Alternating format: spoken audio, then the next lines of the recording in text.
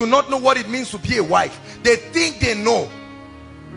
A wife, just like the husband, defines the entire scope of your ministry to your husband, not your husband and your father, not your husband and his family.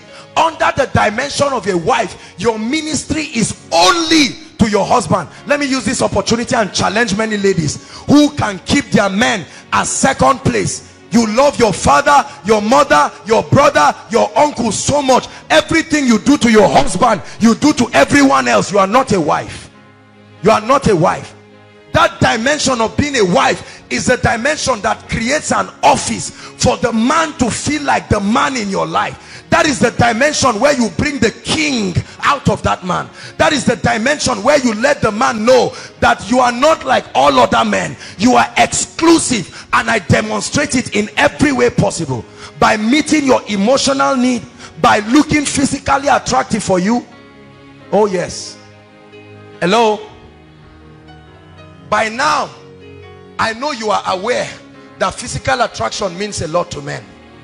If you are not aware, you are hearing it now. Are you getting me? Don't think because you get married. I'm not talking of nudity. Don't get me wrong. Are you getting the point? I'm not talking of nudity and seduction. No, no. But I've seen so many men depressed over their wife. They just get married 5 years, 10 years, and the woman is looking as if she's 100 years old. She does not care. She has thrown away her wifehood because she thinks she's giving birth to plenty children, and the man is frustrated. He looks at another lady who is 10 times older than her, and she's looking like an angel, and his own wife is looking like whatever it is there. Please don't play games with men. Let me tell you, any man, I don't care whether anointing oil is on top of his head, Jesus is written on top of his head, there is a dimension. A lady was wired by God to make a man feel like a man. If you don't do it, it's because of negligence, not because you have not been equipped. And that has nothing to do with seduction. From your physical outlook, let the man be proud of you.